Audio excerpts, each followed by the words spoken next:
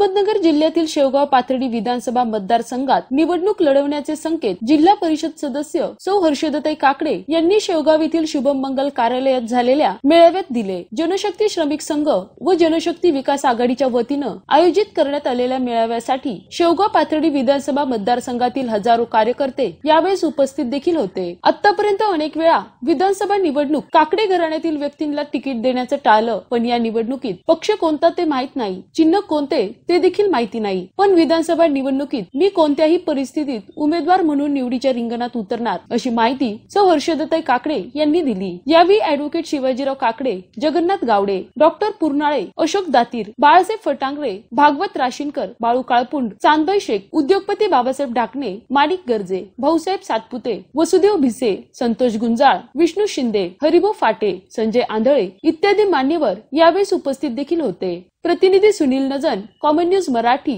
Ahmednagar.